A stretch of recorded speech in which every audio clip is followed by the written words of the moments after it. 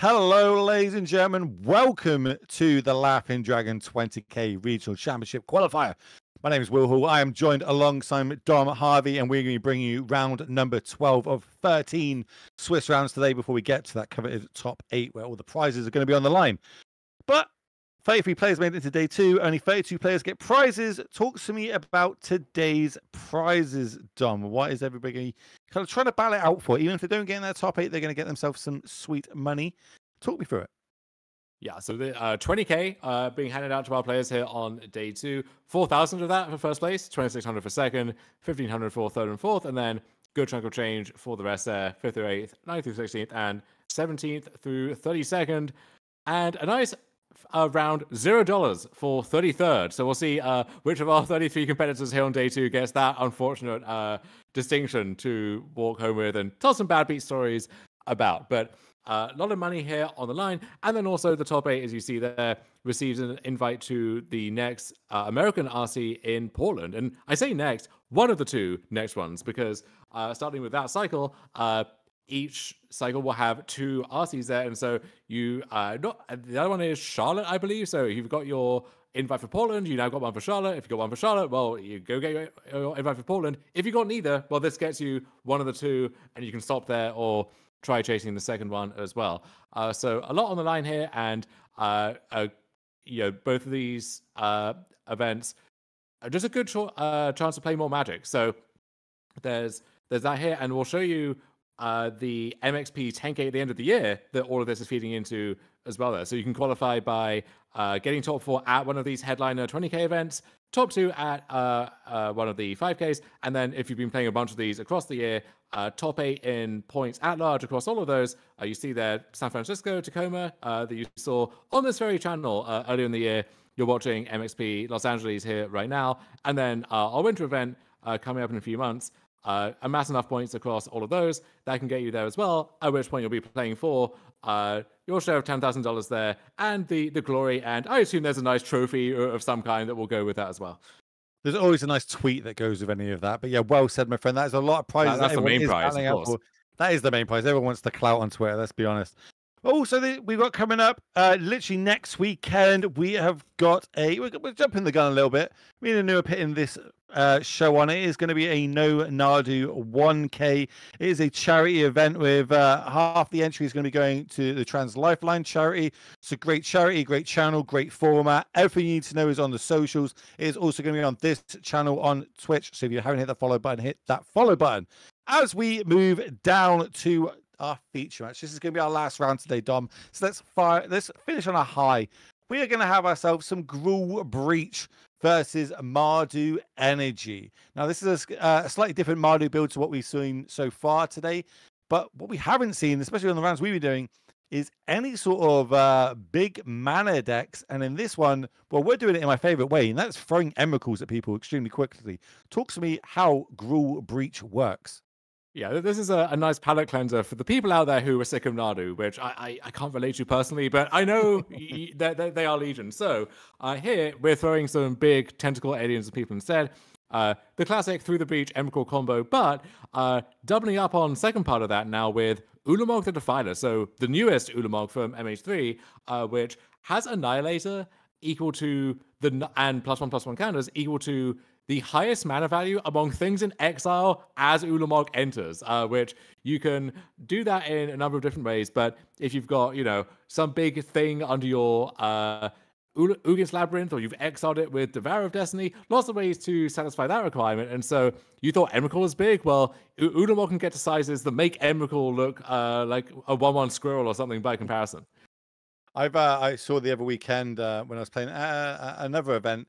Someone played the One Ring, gave himself protection, thought that they were fine. They just got Ulamog out the graveyard with like 15 counters because an Emrakul was exiled, and just turned it sideways. The Annihilate trigger still happens, and they just sacked the whole board. And they were just like, "No, I've got protection. I've got protection." Like, no, that's not how that works. And oh my god, it was brutal to watch and see how it all unfolded. But starting off here, we've got Amp Raptor on turn 2, so that's going to get 2 energy gained. We get to do the baby cascade effect. And it's going to cascade into a Nightmare. Now, when I said we haven't seen This is a slightly different Mardu build. This one's playing a Cephalian Nightmare. So talk to me about what this card does and how powerful can it be in these decks.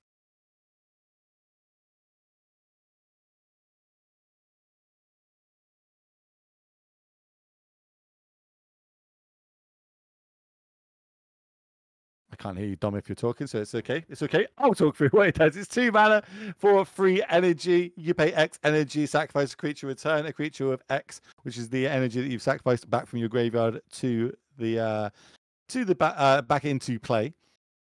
On the other side, we're just going to do a little bit more ramping. That's going to be a Keswick Wolf one, I believe. So, throw back to 2012 when that was last relevant into one of the many ways that we can ramp with these decks. And, with the, and speaking, there you speaking are. of speaking of musty old relics, I believe that I am back as well. So, yeah, we see Keswick Wolfront into Talisman there, setting up for some kind of high impact.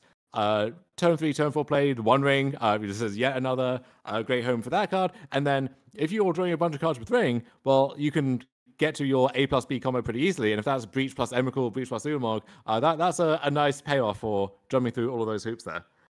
Welcome back. Welcome back. Okay, here's another one. We did speak about it. We didn't see it in the last game, but we're seeing in this one, Obnixilis. This one comes into play. We can sacrifice a creature to get a copy of it. So, in some non-legendary versions, we can basically have 2 planeswalkers on the battlefield at the same time. Loyalty of it is going to come in equal to the creature's power. So we're going to have 1 on 2 counters, 1 on 3 counters, both with the ability to be used this turn. A lot of damage can add up very quickly by having multiples.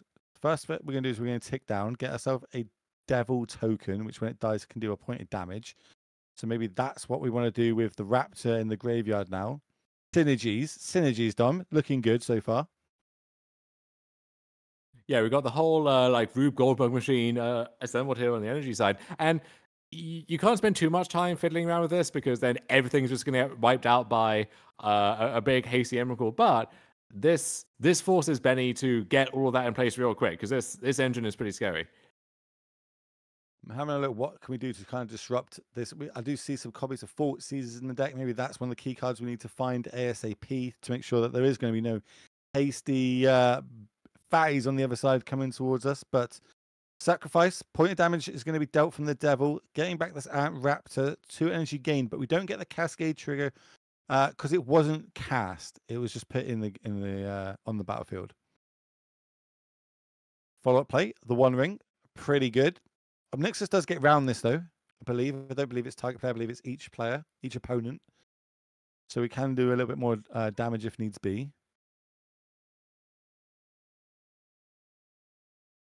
And we're going to start off with the Planeswalker, up to 4. Would you like to take 2 life or discard a card? And discard a card, one of it being Beseiju. And on the other side, tick up again. Oh yeah, I think Benny took life there. We didn't need to because he did discard the card. But then the second one did take the damage. Okay. Now we know about the Nightmare in hand. What else would be good to follow up here? I'm looking. Maybe an Orcish Bowmaster would be good in the face of One Ring on the other side. Stack to a point. I mean, it's so with enough support, right? You've got 2 different Obnixilis, basically. Got the Ant Raptor, got the Bowmaster. That adds up to enough pressure. And Benny's on 12 already. That's pretty good. But Bowmaster versus Ring by itself, if you can happily draw 4 extra cards, give them 4 extra triggers, because if you're wiping everything out in one fell swoop, then you'll take that exchange. This is a good one to hit. So we went Raptor, flipped top cards. We find a stacked Prison. That is going to get the One Ring off the battlefield, generate 2 more energy for us. That puts us up to 6. So they're staying around for a little while. And then the follow-up play. Another Raptor. Okay. 3 Raptors now. Up to 8 energy. Find an Ocelot's Pride. That's going to take us down to 7. No life gained because there was no Devil from the Obnixilis tick up. So no extra tokens are going to be generated in turn. Could we go Ocelot's Pride to generate an Obnixilis extra token? You sure can. Oh my god! I've now got a goal. I need to go online ASAP. Well, that's Labyrinth. 2. That's 3. That's 4. Okay, just another copy of the One Ring. But that's pretty scary for Inus too. Yeah, it was looking pretty scary at that point when it started tapping all the mana. Like, please don't go to 5. Please don't go to 5. So I've got a question for you now, and I don't know what the answer to this is, so I'm interested to see your point. Do you pay the energy now on the Stack Prison or not? Do you just let it go and give them another 1 ring, so they have to potentially sacrifice one of them? Either they could reset their ring or keep the 1/1 counter on, or do you keep paying the energy? Well, see, this is risky now because this ring comes back in untapped, and so that effectively gives Benny another free card from that turn cycle. Whereas I just has so much spare energy, which currently has no energy sink. Even that, I think I would just keep that ring in jail and not let him have the extra card. Interesting. I'm always interested to see what people's thoughts on it all are. So here we're going to tick down. So the reason we're doing this is to generate the devil, so the next one would gain life on it, but then that would trigger the Ossus Pride. So I like how we're doing this. It's pretty cool. There's the devil token. No creatures in our graveyard, so the nightmare's still not relevant just yet. Gonna discard the card. And was that a pass? Still got 4 cards in hand.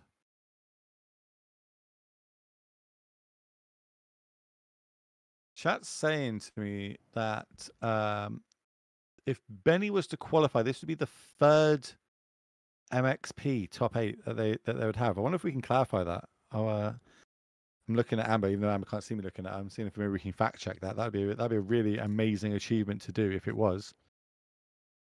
So here comes a Flage, but we've got protection from the ring. So I think the Flage is targeting itself and then sacrificing. After the life is gained, after an energy is gained, because we've got the Guide of Souls in the battlefield. So now the token's going to generate in a turn. It's always funny when, with the ring protection, these things have to go out of their way to still do, like Bowmaster, where the Bowmaster's shooting the token that it just created. Like it got drunk and it's just like misfiring everywhere, and it managed to thankfully not shoot itself, but it was a close run thing. I believe we get a second devil token here as well, right? Yeah, we do. Man, look. Yeah, everything. What I'm saying, Goblin Bombardment in this situation it just feels great when it happens. Oh yeah. And do we have enough permanents to even get through an Ember Core that goes to the face now? I think we do. Enough permanents and enough life. Yeah, I mean, we sacrifice some of those devils, the cats. Like this, yeah, the Ember Core itself would not be good enough. That said, this is where the Ulamog thing comes into play, because if you breach an Ulamog here, Ulamog looks into exile, it sees that Emrakul that's under the Ugin's Labyrinth and says, all right, well, I have 15 counters and Annihilator 15, and 15 is enough. That's still going to clear everything up. So in your expert opinion, Annihilator 15 is pretty good in any situation in Magic the Gathering. That's my high level analysis. 5, 6, 7. All is dust, though. This is not what Ben wants to see in this situation. Kind of all in, and every single thing on this battlefield is going to get sacrificed. 2 damage is going to get dealt because of those devil tokens, but other than that, there is nothing besides the City Blessing and a bunch of energy going on Ben's side. It's all dust. All of it. Everything. You had protection from everything, and now everything is dust. The full Thanos treatment. He clicked his fingers, and now everything is dust. And then the last one is we'll just pay a point in life, go Ancient Stonings, look at the top 5. Oh, next card was Through the Breach. Did you see Benny's face there? It was just like, come on. But really? Kozak's command, that once you get up to casting it for these massive numbers, did he put the command in the... Okay, well, yeah. Looks like everything is being packed up regardless. But yeah, when you start casting a K command for 6, for 7, you're finding whatever your missing pieces, right? Like that selection mode, like a big preordain, so powerful. And that card is one that has really impressed me. I was underwhelmed during preview season. I thought it is kind of clunky and expensive, and like you're paying a lot for any given mode, and so many of the things you want to kill are a big like multi-regent, right? So how often is it going to be a removal spell? In practice, though, this card is just absolutely phenomenal and a big draw to playing any kind of Eldrazi deck, Tron deck, or Eldrazi Tron. We got some of that in the room as well. Yeah, along with obviously we've got Labyrinth as well. So we added another land that can produce 2 mana. It just all goes really well. I think, as you mentioned, it went under the radar for so many people, and we are seeing it do so many good things. But then all the commands tend to be good. We've been having optional modes on lots of different cards, no matter what color combination that they're going to be part of. It's pretty sick to see. But we're going to go into game number 2 here. So both players sideboarding. And one thing I picked up on, which I'm interested to know how you do it, Dom. Do you pick all 15 cards into your deck, shuffle them in, take 15 cards out? Or do you go, I want to bring these 5 cards in, take 5 cards out, put these 5 cards back in? Because both players do it 2 different ways then. You definitely should, in theory, do the full 15 in and then take 15 out. In practice, it's a lot of hassle, and especially if you think like time is going to be an issue at all, like every second is precious, and usually your opponent just isn't paying attention to what you're doing anyway, so it's just a lot of extra like logistical stress for no reason. But if you've got your sideboard plans down to a T where you've memorized them, you're not going to have any issue remembering, oh, what's going to come out? Because this is the nightmare scenario, right? Is you do 15 in, 15 out, you're feeling so clever, and then you draw your hand for game 2, and there's some, like, I don't know, Veil of Summer in your hand against a Tron deck or whatever. It's like, what? Oh, wait, I see how this happened. You don't want to be on the wrong end of that. So just play it safe, probably. But, the true seasoned professionals will do the full shuffle around. Worth noting, though, I was going to say, as you said, professionals, I think I called that game on. It looks like Ben took the game down with the Hasty Flage in the graveyard.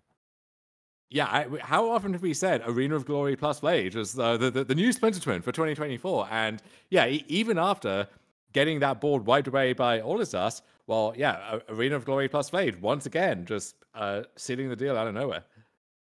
Yeah, it's the card's really good. Mason Clark, you made a banger there, my friend. It is a very powerful card and seeing a lot of play. Is it going to be able to get Ben the second game and take this down and advance the record to a 9-3 to give them the winning in the last round? All to play for here for both players, so we'll find out that momentarily. We will see I keep saying Tron, but it's not a Tron deck. It's a Breach deck. It doesn't even play the Tron lands in it. It's just, I see Eldrazi Temples. I see big Eldrazi. I just assume it's Tron. My brain has been tailored that way over the years, but it is wrong. This is definitely just a big mana deck trying to get the Emrakul's Ulamogs onto the battlefield ASAP. I'm looking and I'm seeing there are a couple of Kozilek's returns in this deck, and we haven't seen it cashed yet, but I feel like that's going to be a good one if that is in the first 4 or 5 turns of this match. Yeah, this is exactly the matchup why that card is in here, and going to see that card do some good work, I think. It's a little shakier in this Breach version because so many of your big Eldrazi, right, you're not planning to even cast them, you just want to Breach those in, but you still got the Vow of Destiny, which, that one costs 7, that one is going to trigger the return on the back end. So, yeah, that one is a highlight, and then looking down the rest of the stuff here, you could broad in some of those World Breakers as part of this K-return package, but I think Benny will probably keep the deck kind of more focused, more on plan. And then from the other side, right now, with everyone's so distracted by Nardu and the energy mirrors and so on, that you don't see a ton of hate for these big mana decks, and that's part of why some of them are seeing the success. But I'm keen to see, as things move on and Nardu moves out, if you start to see like more Damping Spheres or more, Obsidian Charmor is a card that Ines has in his sideboard. Imagine that one is certainly coming in. Love Charmors because it's great. Just 2 mads stirring your opponent while giving you a 4/4 flyer. I'll take it all day long. We were talking about cards that went under the radar. People didn't really pick up on it straight away. What was your thoughts on the Vow of Destiny? Do you think, okay, that card, because it's got a pre-game effect, so to speak. Did you see that one being like kind of seeing a lot of modern play, or do you think, it's just another what's the one that gets you to shuffle like you can mulligan for free? What's that card called? Oh god, you I think forgot of like a conspiracy or something?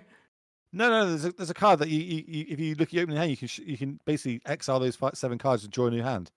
Oh, Serum Powder. Serum Powder, yeah. Like, did you think it was going to be like a Serum Powder out of nowhere, or do you think that actually this card's going to see a bit of modern play?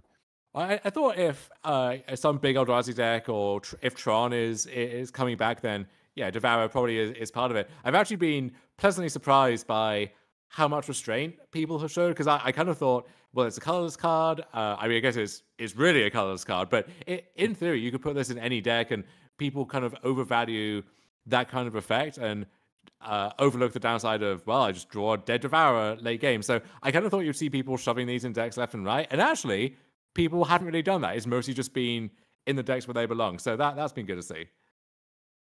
Well, we kept a 5-lander Devour, I believe, in this hand, and then we're going to see it used to its ability now. That's going to put on top of our deck a Sower of Micro Spawn. My cost spawn, sorry. So that can be a bit of a land destruction later on. But on the other side, we're starting off with a turn 1 Osseless Pride. The exact turn you want to play it on, I've been told.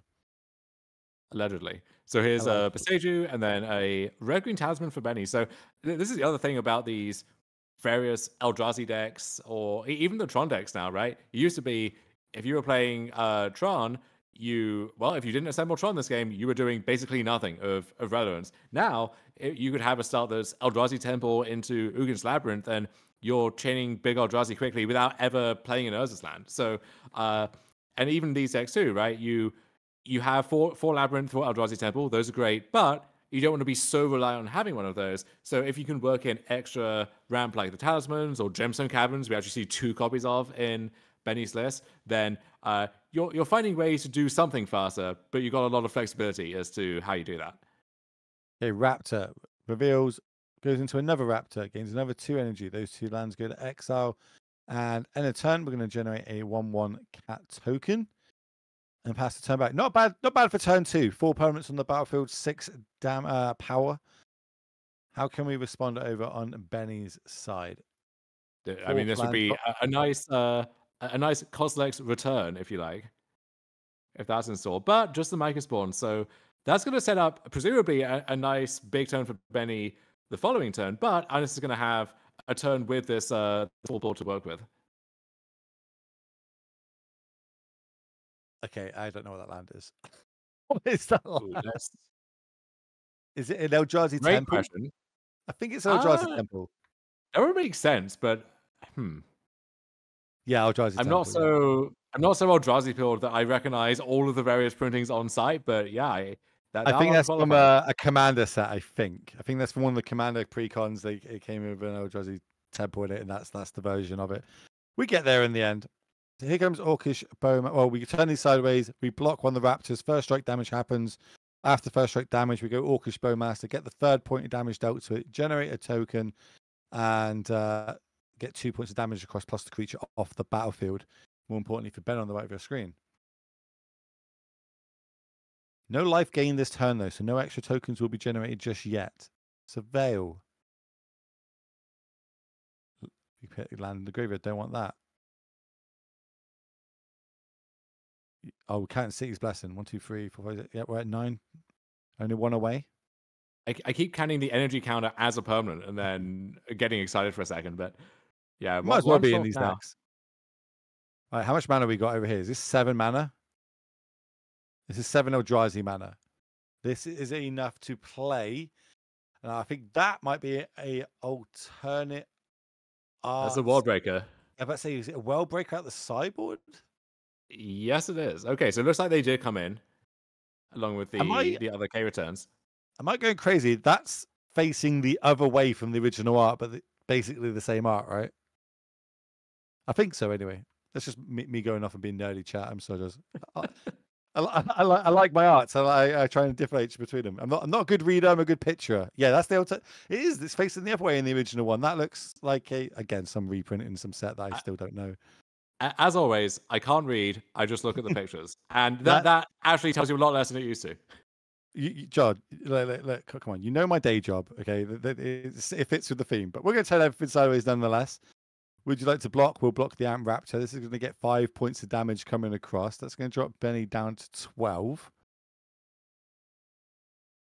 No life gain, so Pride still isn't going to be generating any tokens just yet. Arid Mezzo, fetch that. A Flage here would gain us some more tokens end of turn.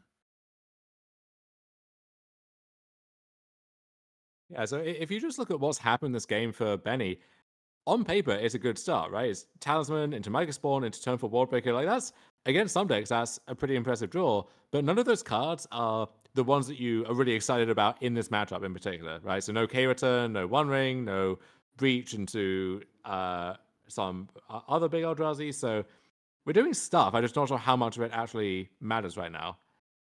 Okay, now this is a turn we might get another copy of the Obnixus. 1, 2, 3, 4, 5, 6, 7, 8, 9 permanents. Tick this down. Make the devil. That's the 10th permanent. City's Blessing will be on. Tick this one up. Would you like to discard a card? Yeah, but did we gain life? Is the all important question. Well, because we got a devil on the battlefield, I think. Hold on, let me just make sure I got this card.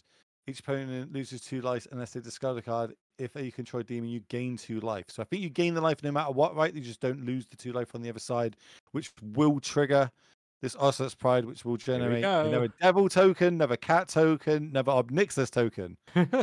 We did it, chat, and I'm so happy about it. Like, that's it. I don't need to go do it myself. I've witnessed it. That is so cool to see. All right. So what? We just ripping all this dust and go to game 3? It's going to be very sad if all this dust or K-Return just blows all of this up. But we still did the thing, chat. Does the token not enter with free loyalty? Like, how does that token? There's the copy token. Like, what loyalty does it come in with? Obnixus says free counters on it on the main card, or is it whatever the? I don't know how it works. This is where I could judge. It copies whatever the casualty value was, but in this case, that is still 1 because it copied or sacrificed a token, I believe. Okay. So nothing complicated or unintuitive whatsoever. Don't worry about it. Well, it is to me. I would definitely be quite judging about it. I don't understand how this works. Please tell me. But that's why we have judges, right? Shout out to all the judges out there, making sure that we've got great tournaments, run greatly, run at the way that they should be done. Never be scared to call a judge for any. It is a stupid question, like I like to ask all the time. We're going to discard this, not take our 2 points, but Benny will gain that extra life. How much damage we got? We could probably push through 5 damage here. Maybe 6. Not entirely sure we want to go here. Ben's got everything to go with, though.